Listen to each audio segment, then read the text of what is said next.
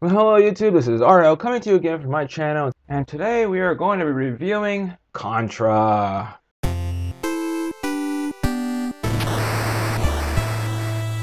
So once again, I have a special guest. Should I call you a special guest? I don't know. I Am think I you're my special at this point? it's really not a special guest. It's a guest.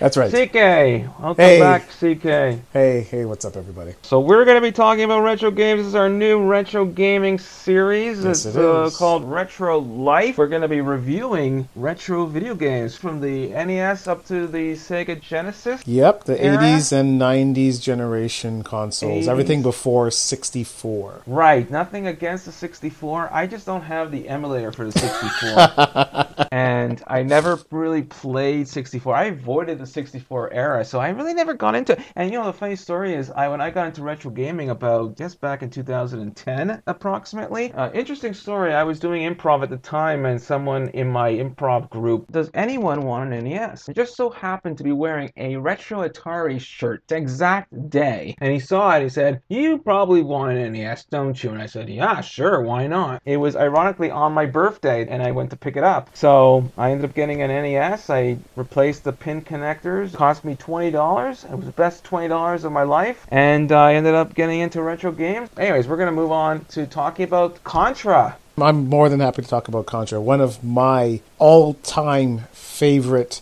I enjoyed that game thoroughly with my sister and my neighbor, who were both terrible at the game, like worse than I was. So playing the two-player version and having to carry them was just an absolute riot, as you can imagine with that game. Yeah, especially when you're going into the levels where you're going up. And Yes, the jumping ones. And you basically, the other person just dies, you know. So we're going to be talking about the graphics, looking at it with a lens of the 1980s. And So 90s, yeah. And 90s, of course. So we're going to be rating graphics on a scale of like, love, and loathe. How would you describe the graphics? I think the graphics were a lot better than a lot of the games only a couple of years after the console had actually come out. So the console's maybe, 4 years old at this point? So at that time, it was average. I definitely give it a like. I don't love it, but I definitely don't loathe it. I'm definitely give it a like. I think for NES games, it is definitely one of the better looking graphics on this system. I think if you look at it and the color scheme and the details, all the levels have a nice bright look to it. I would give the graphics a love. I mean, maybe it's a sentimental thing, but I'm looking at it from its time, the way it compared to other NES games for its day. It was one of the better graphics on the system, I believe. Okay, cool.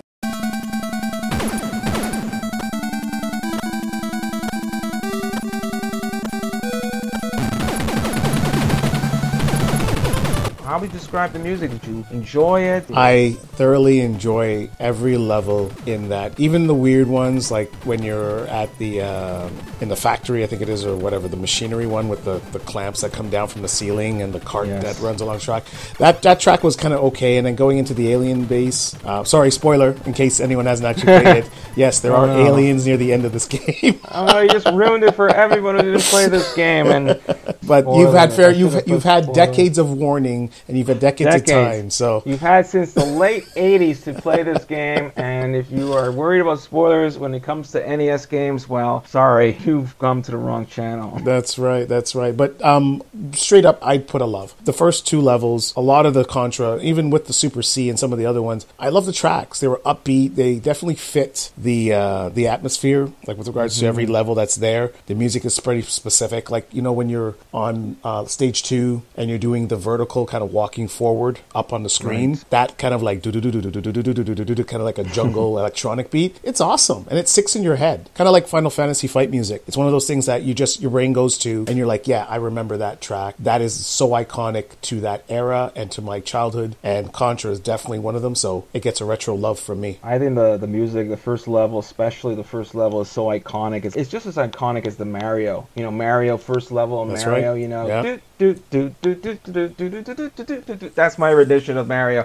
I'm not a musician, but that's my take on it. But that's gaming classic music, you know. Yes. Contra is right up there. It's definitely, as I said, it's a retro love for me. So moving on, gameplay. You know what? Yes. Using all the directions for the guns, having to deal with basically bullet storms and a side scroller, having to work with a partner, which, I mean, 2-player games, especially 2 players at once in an NES game back then wasn't super common. So when you ever got a chance to play a game like that, and as entertaining as this is, gameplay gets a retro love for me. That game on Contra, all the Contra games are so well done. Yes. It's so enjoyable. The way you can shoot in all the directions and the guns, as you said. Yeah, so for gameplay for me, it's definitely a retro love. It's a classic. What can I say? I'm having a little trouble. Let's go on to controls. Let's go on to controls. I enjoy the game with regards to the control. Obviously, shooting on an angle while you're running up and down is helpful. And I would definitely give it to the developers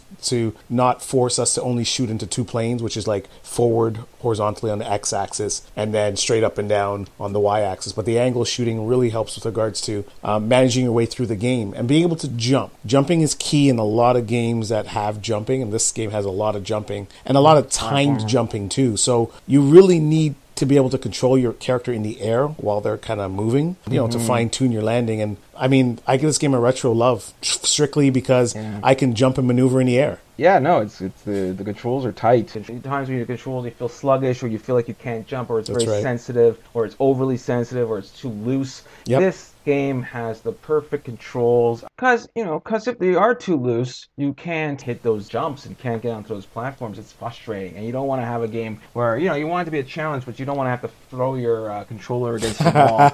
Nintendo toss, yes. But but Contra's a hard game. Thankfully, they had a 30 lives. The cheat, the Contra cheat, the Konami code, baby. Yeah, so I love the controls. Again, a retro love for me. It was definitely one of the best control games on the Nintendo system at the time. There's a reason why this game is so beloved still to this day. And if the controls weren't tight, I don't think we would be talking about this game at the same level of love. We wouldn't. Definitely wouldn't. So let's move on to the last rating. Story. What did you think of the story now? I thought the story was as epic as the 80s were, especially the late 80s. So we had Aliens coming out, I think the year before, 85 or 86, Aliens 2, or Aliens, sorry, which is Alien 2. And I believe in that year, or close to that time too, I mean, Schwarzenegger was doing movies already, and I think Predator might have been maybe something at the time, but that game definitely has a heavy alien feel to it, kind of like a Die Hard / Alien / Predator. Yeah, it's definitely got that vibe to it, right? So with regards to story, I think the story was great. How it was delivered, with you just making your way through the levels and not really kind of like any prequel or preface in, and no real kind of conclusion. Unlike, we talk about Super C, it's a different story. But for this one, I give it a retro love. I love that generation. I love that era, and I love the fact that they took these two kind of game styles and took the 80s macho,